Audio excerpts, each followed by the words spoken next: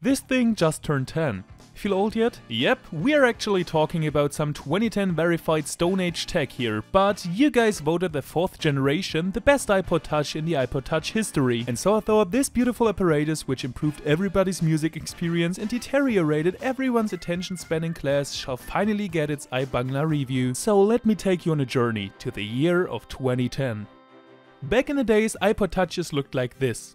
First generation components featuring a new design called second generation design coming with improved components called third generation, and on September 1st this one joined the scratched even though you used a case backside club. And after this, many people were excited about the variety of improvements and changes this iPod came with. First of all, this iPod Touch looks even sleeker than its predecessors, which is quite impressive, because for me even the second generation did look like some crazy futuristic alien shit when I saw it for the first time. Above that, it featured a 960 by 640 Retina display, which was somewhat like that one introduced in the iPhone 4. So the PPI changed from 165 to 326, which makes a significant difference. In fact, Apple thought this display was so revolutionary that most of it made it even into the iPhone 11. Furthermore, and for the first time ever in an iPod Touch, Apple granted us a 0.3 front-facing and a 0.7 megapixels main camera. And I can tell you, that started an era in which many blizzards have been photographed and importantly in which climate zone people were. But the main camera did actually feature an HD video recording mode, which was admittedly outstanding. And with the right apps you could even create realistic high quality action effects.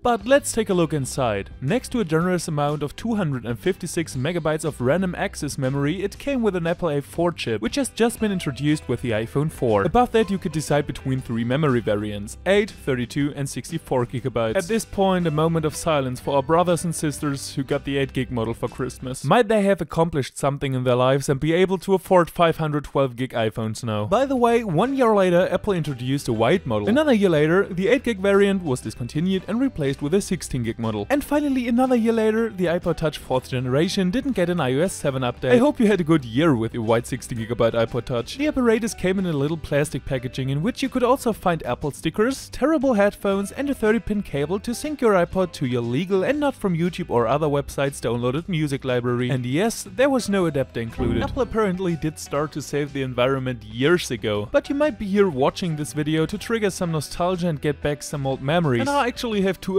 pages full of those right here. But first of all, yes, this iPod's jailbroken. Yes, I can write whatever I want into the upper left corner, and yes, indeed, this iPod does run iOS 4.3, what makes it way faster than an updated one. So, unfortunately, I can't show you a high quality gameplay because more than 10 years later my thumbs are bigger than the screen and I became old and slow, but I think many of you remember some of those games.